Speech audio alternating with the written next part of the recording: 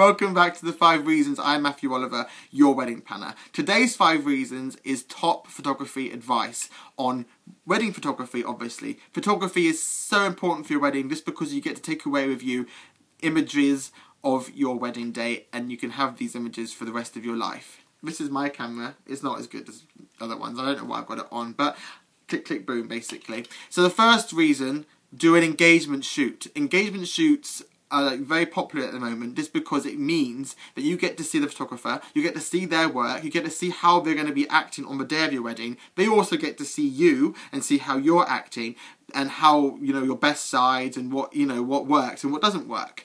And also you get to have some free photographs to take away with you that you can use for anything else in your life, like Facebook profiles and stuff. So that's the first reason.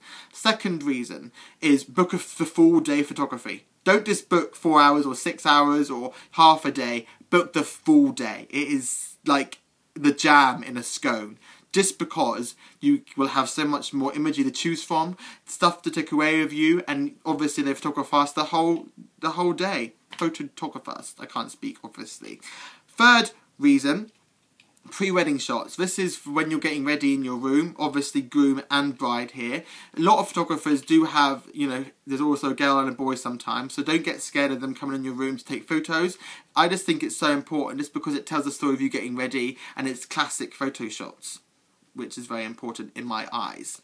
Fourth reason, listen to them. Listen to their advice. Don't be, go off on your own or get your guests to moan about them. If everyone listens to them, then it's going to be ended so much quicker. You're not going to have, after the church or after the civil ceremony or after the humanist service, there's always obviously the photo, the photo shots where everyone's involved. And I think this is nice because these are classic photographs.